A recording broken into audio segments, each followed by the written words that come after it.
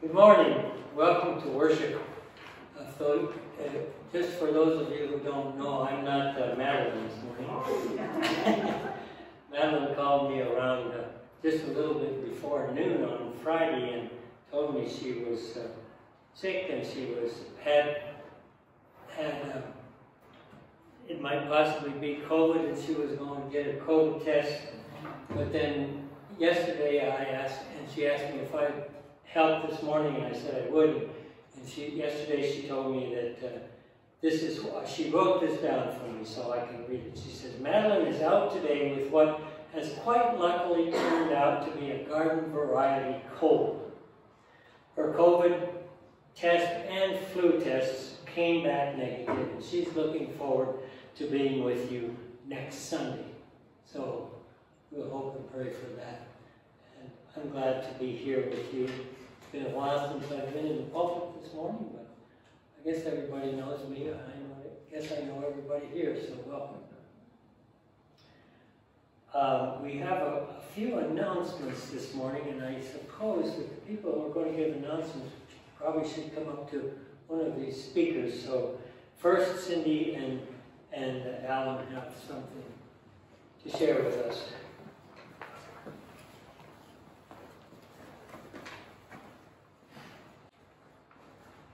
You'll have to readjust this for yourself. Okay. Good morning. It's fall. It's NPR fundraising time, which also means it's stewardship season at church. And what we want to do to introduce stewardship this season is begin this today is to kick off with why do we pledge? And I want to tell you a little story. When we first got to Ohio, and our boys, Brad and Ben, were now in their 30s, were 4 and 6, we were looking for a church, and there was this little church around the corner. And we went in, it was the size of Westminster. And we got there, and okay, it was great, it was convenient. We were always late, so it was really convenient. But there was another church in town that Jackie had gone to that had a Sunday school and lots of kids. So we went over there a couple of times. And after we'd gone to this church and that church, we asked the boys, well, do you want to go over to that church that's over by Grandma and Grandpa's that has a Sunday school? And Ben says, no, I want to go to the church around the corner. Well, why? Because the people are friendly. And that's why I pledge to Westminster. The people are friendly. The people I look around, and you are the people that make a difference in my life, emotionally, spiritually, and in the community. That's why I pledge. Amen.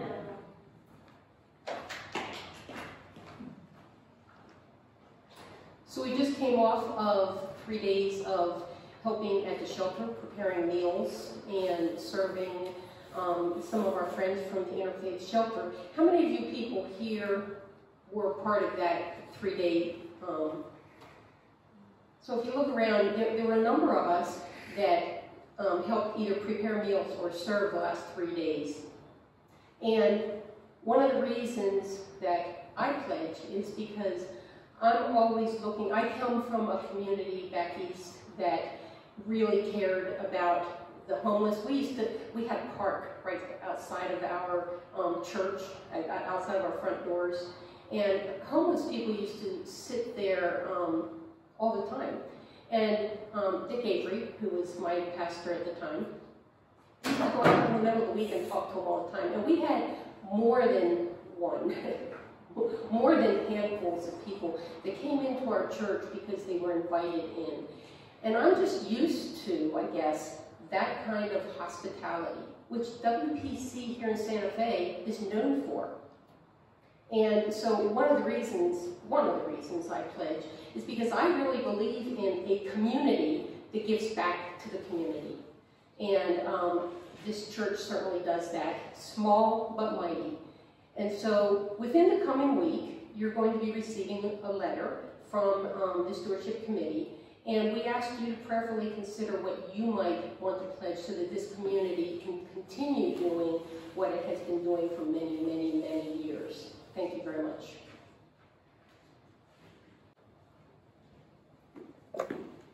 Thank you. And then I have an announcement that Madeline left me with. It says on November 7th, so I think that's 2 Sundays after this, November 7th we will celebrate All Saints Sunday.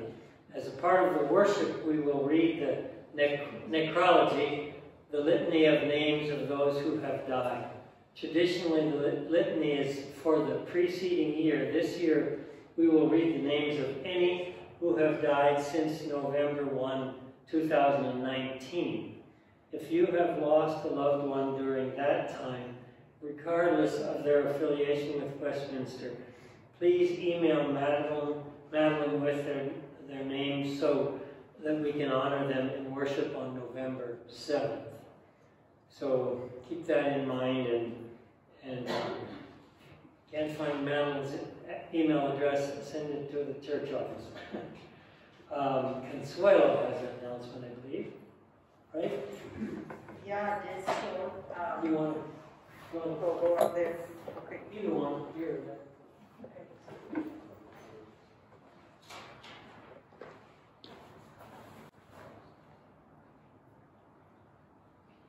Just a short announcement. We were hoping that we will have a celebration, and we are going to have a celebration of the solar array in the church, but permits here and permits there, well, we just have to be patient. So just about everything is done except the counter for the solar that will then be connected to the counter for the regular electricity. And once we get connected that way, they will be depending on God's will up there for energy. And celebrating the power of nature in creating clean energy. Our committee is small, but it's very powerful, and we celebrate helping and protecting creation.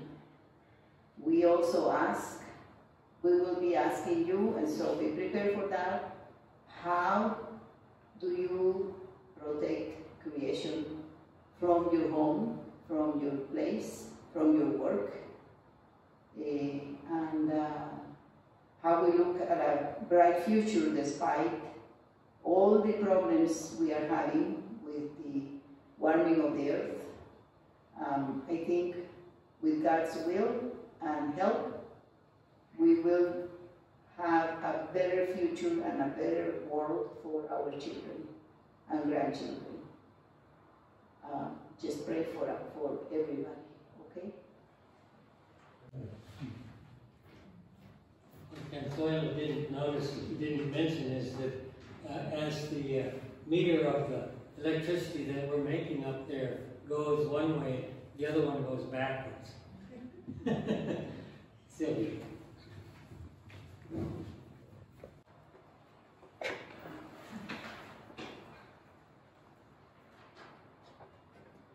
Good morning.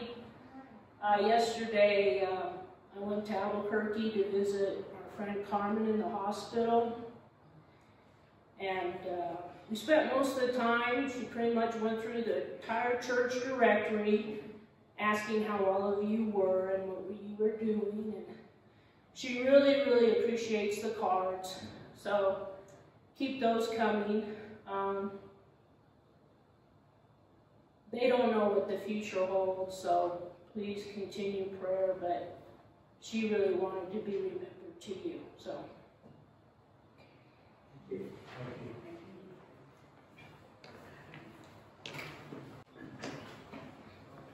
Madeline left me with another announcement that I should read. I think it's pretty familiar stuff to most of you by now. Westminster's session continues to be committed to following the COVID-19 safe protocols for worship. As Christians, we're called to care for the most vulnerable among us, While masks and social distance certainly help slow the spread of COVID, it is vaccines which do the most. If you have not already received a vaccine, we encourage you to do so. If you are unvaccinated, we strongly encourage you to worship with us online. And I hope some people will be seeing us online today, and I welcome them. If you missed them on the way in, please be sure to fill out one of the contact forms in the back, contact tracing forms on your way out the door.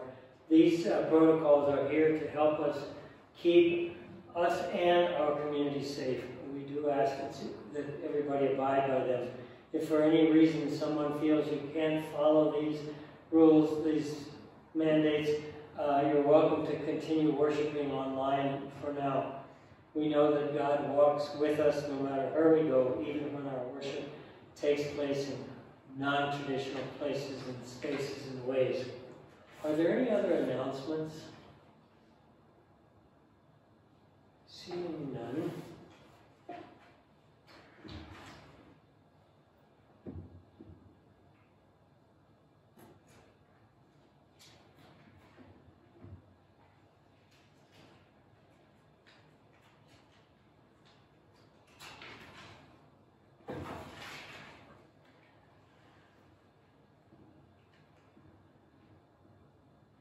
Almighty God, to whom all hearts are open, all desires known, and from whom no secrets are hid, cleanse the thoughts of our hearts by the inspiration of your Holy Spirit, that we may perfectly love you, worthily magnify your holy name, through Christ our Lord. Amen. Let us worship God. This is the day that the Lord has made. Let us rejoice and be glad in it.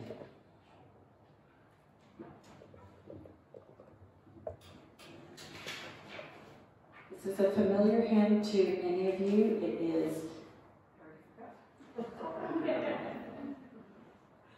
Softly and Tenderly, Jesus is Calling.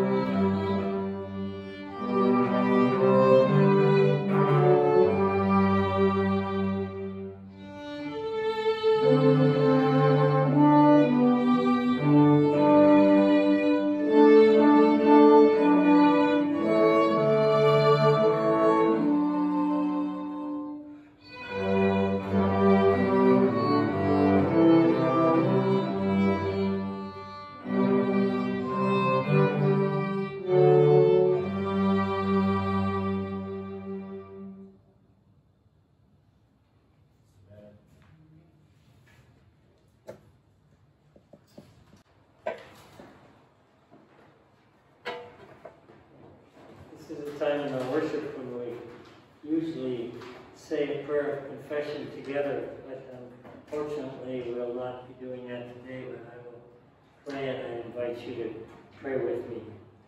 If we say we have no sin, we deceive ourselves, and the truth is not in us. But when we confess our sins, God is faithful and just and will forgive our sins and cleanse us from all unrighteousness. I invite you to pray silently this ancient prayer that has been used so many times.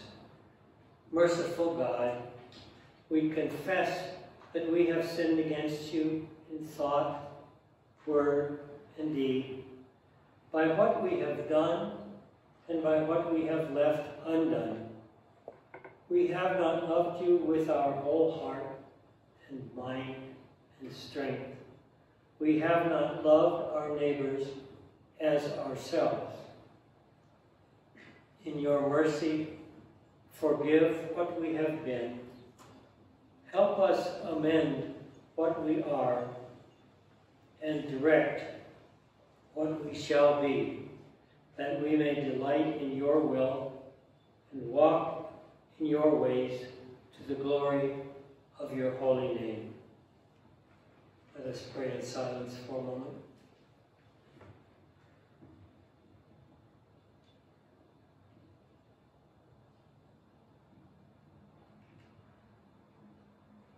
Anyone who is in Christ is a new creation. The old life has gone, a new life has begun. Know that we are forgiven and that we can be at peace. Amen. Kathleen is going to read our scripture. Good morning. Let us pray. Lord, open our hearts and minds by the power of your Holy Spirit, that as the scriptures are read and your word is proclaimed, we may hear with joy what you say to us today. Amen. A reading from Luke 15, 11 to 32. This is the parable of the prodigal and his brother. Then Jesus said, there was a man who had 2 sons. The younger of them said to his father, Father, give me the share of the property that will belong to me. So he divided his property between them. A few days later, the younger son gathered all he had and traveled to a distant country, and there he squandered his property of desolate living. When he had spent everything, a severe famine took place throughout the country, and he began to be in need. So he went and hired himself out to one of the citizens of that country, who sent him to his fields to feed the pigs. He would have gladly filled himself with the pods that the pigs were eating, and no one gave him anything. But when he came to himself, he said, how many of my father's hired hands have bread enough and to spare, but here I am dying of hunger? I will get up and go to my father, and I will say to him, Father, I have sinned against heaven and before you. I am no longer worthy to be called your son. Treat me like one of your hired hands. So he set off and went to his father. But while he was still far off, his father saw him, and was filled with compassion. He ran and put his arms around him and kissed him. Then the son said to him, Father, I have sinned against heaven and before you. I am no longer worthy to be called your son.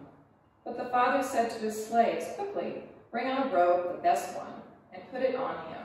Put a ring on his finger and sandals on his feet, and get the fatted calf and kill it, and let us eat and celebrate. For this son of mine was dead and is alive again. He was lost and is found.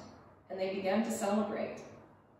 Now his elder son was in the field, and when he came and approached the house, he heard music and dancing. He called one of the slaves and asked what was going on.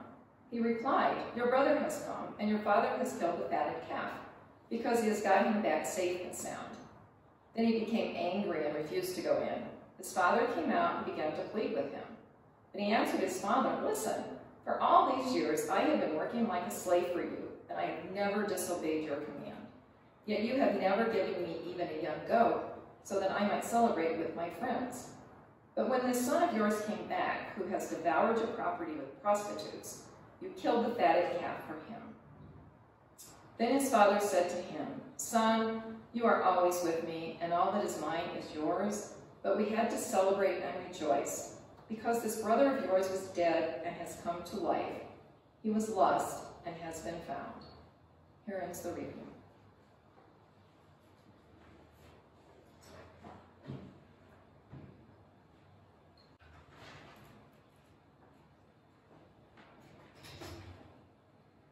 This parable of Jesus is probably one of the best known and most well known of any of Jesus' stories.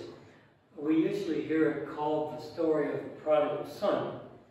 Sometimes the story of the prodigal son and the loving father. This New Revised Version entitles it the parable of the prodigal and his brother. So, no matter how we think about it, it's a pretty important story, and you all know it. You've all heard it many times.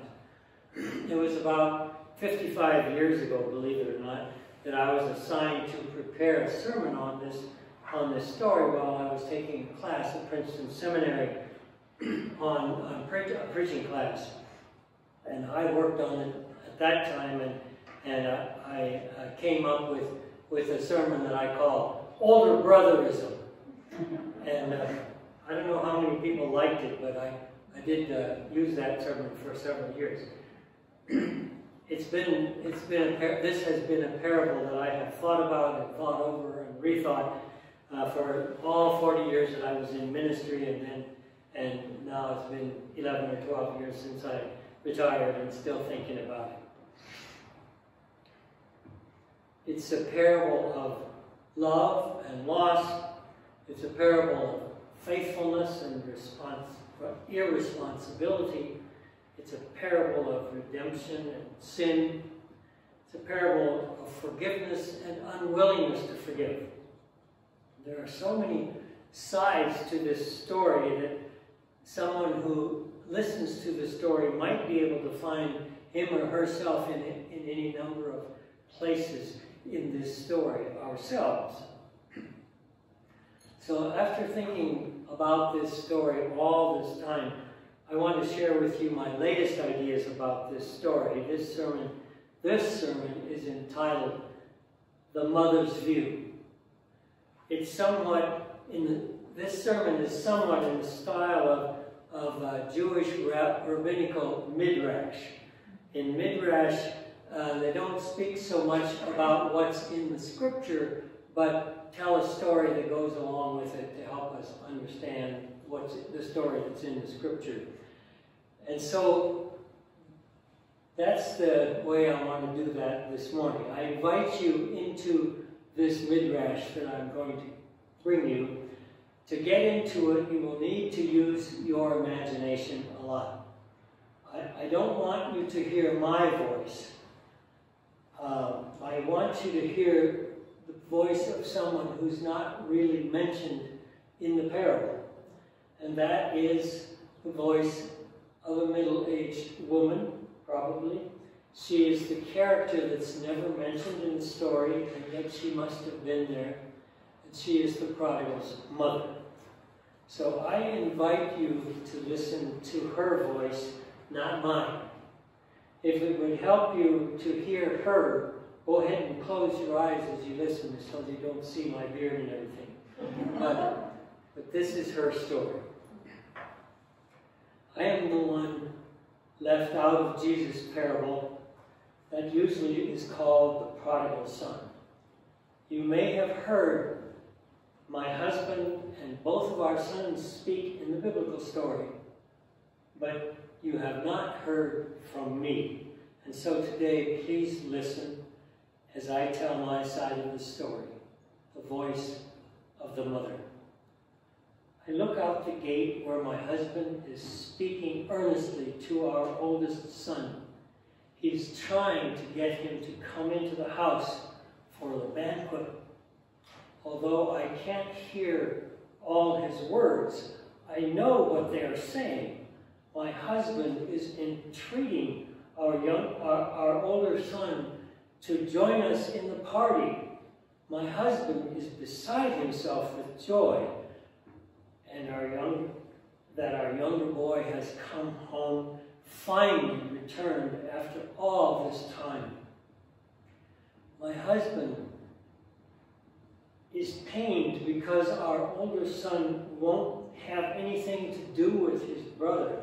He won't even call him by name. He won't even recognize him.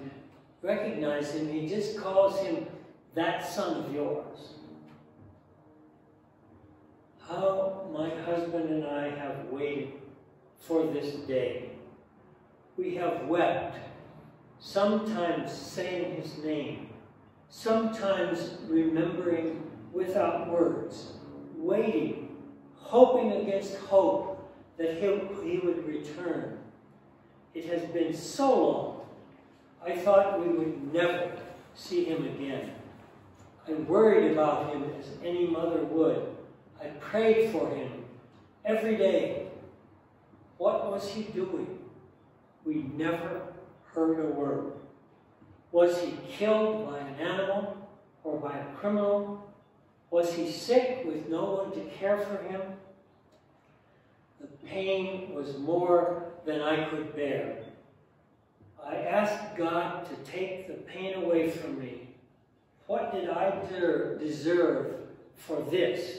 Was God punishing me for something? For what? What did I do to deserve this? Couldn't God just take my life? Let me drift away instead of thinking and suffering every minute of every day? But there was never an answer until this morning. Then my husband let out a whoop. There he is! And he went running down the road. I hardly had time to consider what the neighbors must be thinking. Grown men don't run, it's beneath their dignity. After the anguish that we've suffered for so long, we don't really care what the neighbors think anymore. They expressed their opinions years ago when my husband made that fateful decision to let our younger son have his share of the family inheritance, the share that would have been his when my husband died. When he got his inheritance early, the neighbors wondered what my husband was thinking. I wondered a little bit myself. But my husband felt so grateful to God for our success. Maybe he thought the young one wanted to buy a business, that he wasn't going to be satisfied until he had a chance to start out on his own. So my husband did the unusual thing and let him have 1/3 of the whole property. We soon found out what a mistake that was. He was too young to be wise. But before we knew what was happening, he sold everything my husband had given him, what we had worked for years to build up. Then he was gone. We saw him heading east with his money tied up in a little bundle. He disappeared over the hill. How we cried. Over the years, our tears dried up, but the intensity of the feeling was always there. It moved to the pits of our stomachs and into our bowels. Our neighbors were no help. They wagged their heads. What could you expect, after all? That boy was only a kid. He had no brains, no wisdom. He wasted all that money. Our neighbors were right. Their opinions were so strong that they hardly dared to share our feelings, and we hardly dared to share our feelings with them or anyone anymore. They all blamed my husband, and I couldn't bear to hear any more of it. So I had to avoid our friends and neighbors. But this morning, that all changed. We looked out and we saw him. He's back. He looks awfully skinny. His clothes are the most ragged and dirty sight I've ever seen. What has he been doing? Working in the fields? Tending animals? What did he do with all that money? Such a pitiful sight. But we are so overjoyed. It's no wonder my husband had the very best clothes brought out for our son. He sent him off immediately to take a bath, to get his hair and his beard trimmed, and to put on very special clothes. My husband also called a huge party, a party for the whole village. So the big calf that we were fattening up for the next holiday was slaughtered. All the neighbors were invited, even those who had been critical and wagging their heads at us. When I see what my husband is doing, I think he is reflecting the love of God. We know that God loves unconditionally, a love that is not dependent on what anyone thinks God ought to do. God cares for all of us, even when we forget him. God offers forgiveness to those who may never deserve it. God grieves for the lost and is always ready to welcome them home. Surely God understood our grief and our present joy. But we don't compare ourselves to God. God would never have done anything so foolish as to test a youngster with so much property. But look, there's my husband now, still trying to convince our older son to come in and join the party. He's not coming. That boy. Really, he's a good boy, but sometimes I wonder. He seems to have no imagination. He works so hard that it's difficult for him to even have any friends or diversions. He puts such long hours into his work that he's totally exhausted. I can hardly get him to take time to rest on the Sabbath day. He is totally immersed in the work of our farm. Does he feel enslaved here? Like the farm is running him? But he is so dedicated and so frugal.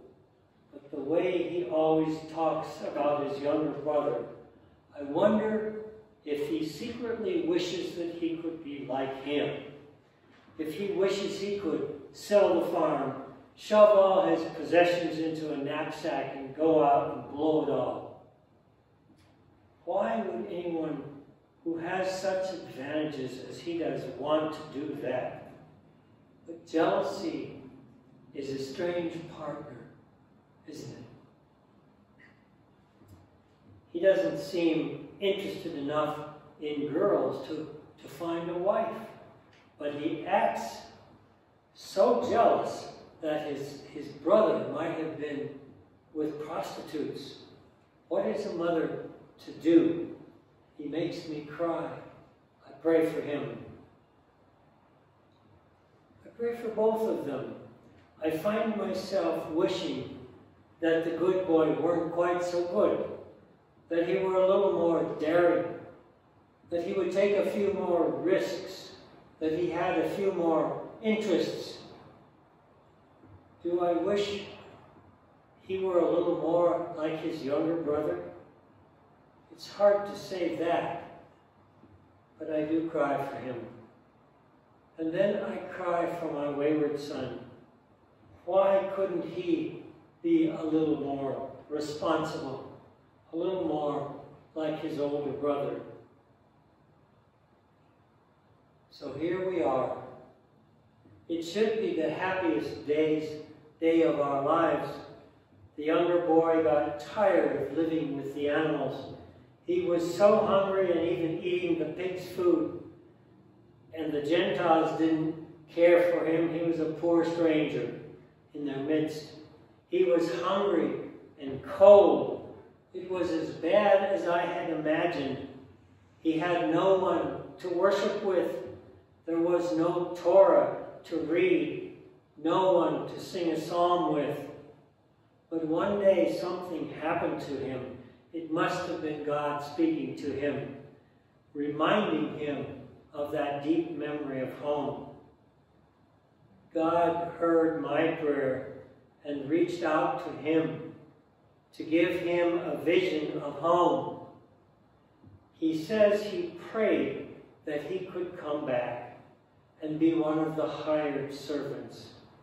He knows he has humiliated his family and he has no right to be a part of the family again, yet he took the risk to come back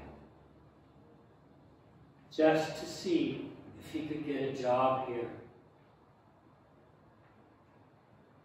I don't know what our neighbors think now. They didn't get a chance to say anything. Instead, my husband, who has suffered so long with the guilt and the shame, just like me, went running out to greet him, to welcome him home, and to prepare a party, like we would give if there was a new bride coming into our family. So it should be the happiest day of our lives. But look out here at our firstborn. He's got his lips stuck out, his face is a huge scowl, a cloud hangs over him. There is no happiness around him. I wish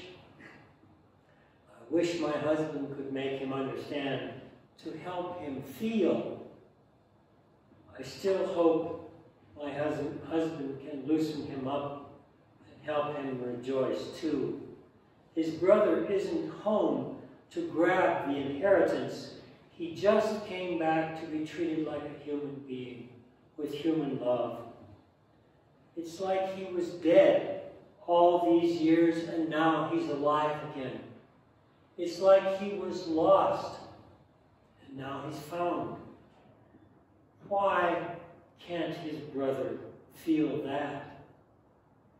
This older one has been here all the time. He has never missed a week in the synagogue, even when he was so busy. He has fulfilled his religious obligations, though sometimes I wonder if his heart was in it. Sometimes it seems like he's miles away. I wish that God would speak to him the way God spoke to his wayward brother, that he would feel the arms of God's love, that he would know God's forgiving love, that he would know that he lives by the grace of God as much as his younger brother does. I thank God for the gift of my two boys. I have prayed so long and hard for the wayward one.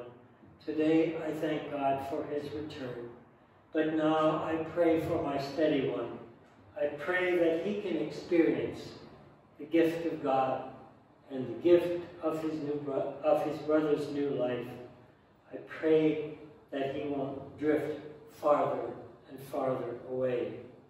Life is not easy for parents. May God bless our family.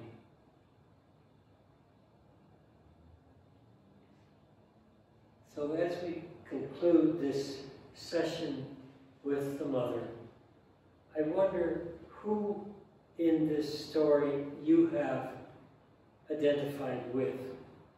The mother, the youngest son, the older son, the father, the neighbors. Let us pray. Teach us, O God, by the stories of the Scripture, particularly the stories Jesus used.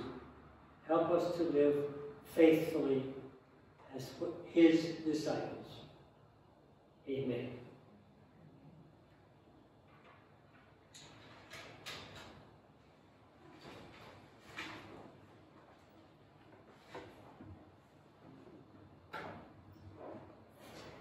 This next hymn is God of the Sparrow.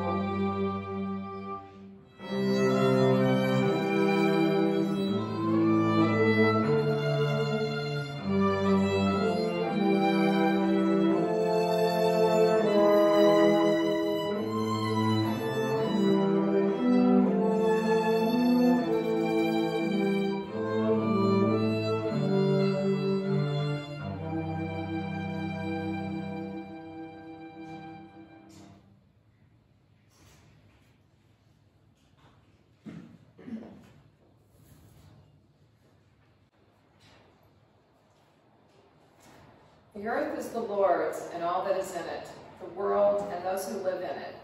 Our lives as Christians are marked by the ways we offer ourselves to God. In worship, we remember that God claims us and sets us free. In response to God's love in Christ, we offer our lives, our gifts, our abilities, and our material goods for God's service. Let us return to God the offerings of our lives and the gifts of the earth. If you are watching online, I invite you to gather your offering and prepare it to be delivered to the church. Write a check, put a stamp on an envelope, drop it in a post box. For those of you here in the sanctuary, you're invited to drop your offering in either plate on the communion table as you leave this space. Let us pray. Redeeming Lord, we continually seek your comfortable refuge. You deliver us from our unfounded fears and provide us with miraculous examples of your love. In response, we offer these gifts. We pray that these funds will provide an outreach that warms people with your resplendent love. As a church community, we exalt and praise your holy name. Amen.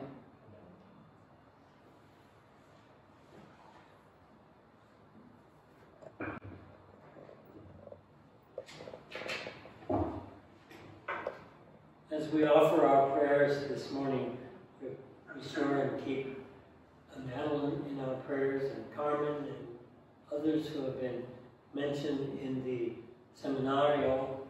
Are there any other prayers that any of you have that we should be remembering? Yes. Gabe Hansen and Mimi, they moved to, I don't remember the name of the state, but a state where the hospital is served by one of his sons-in-law, a medical doctor, and they have, because he's in the board, you know, he has extremely good service. Well, Gabe took advantage of that, moved with Mimi up there, and he has 2 brand new knees now. So he's been going through, you know, the pain and also the recovery, and they are getting ready to move back here. But Gabe just got vessels that broke behind one of his eyes. So he's recuperating for that because right now he cannot see on one eye. But they bought a house over there. They liked it so much. So now they are going to be, you know, like winter birds. Okay. I go back and forth, so let's pray for both of them. Remember Gabe and me. Yeah. Thank you. Let us pray. Gracious God, you know our prayers before we speak them. You know the prayers that are on our hearts. We pray for Madeline and for Carmen and for Gabe and Mimi and all the others that have been lifted up in prayer silently or in the newsletter.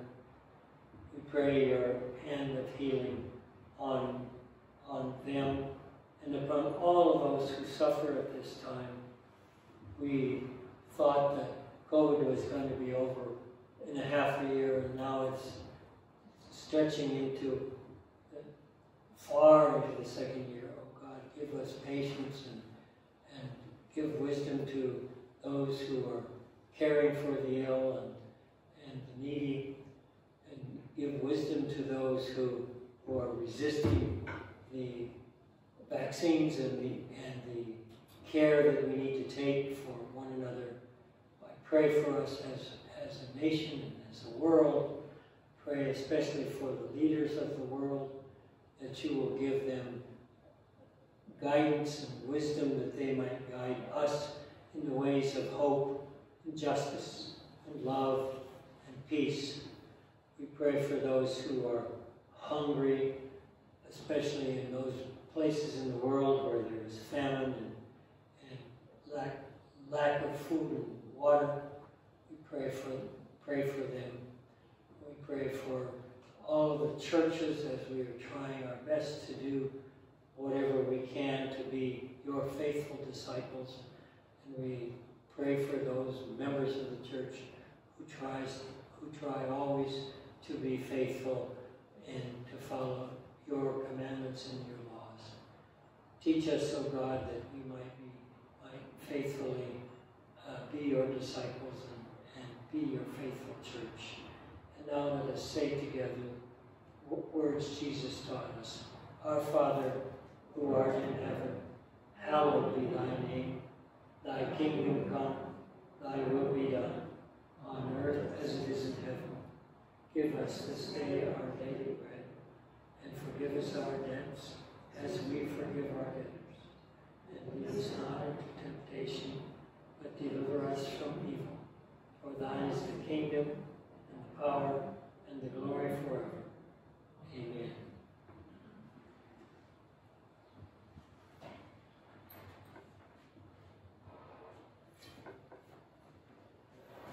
This last hymn is O Christ the Healer. I didn't recognize the title, but I think you'll recognize the music.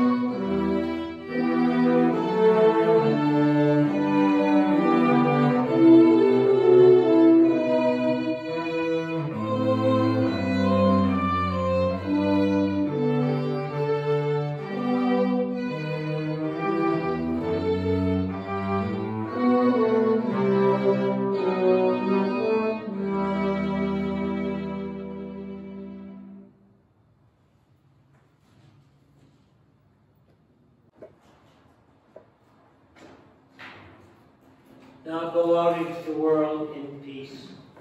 Have courage. Hold on to what is good. Return to no one evil for evil. Strengthen the faint-hearted. Support the weak. Help the suffering. Honor all people. Love and serve the Lord, rejoicing in the power of the Holy Spirit. And the grace of our Lord Jesus Christ, the love of God, and the fellowship and communion of the Holy Spirit be and abide with us all, now and forevermore. Amen.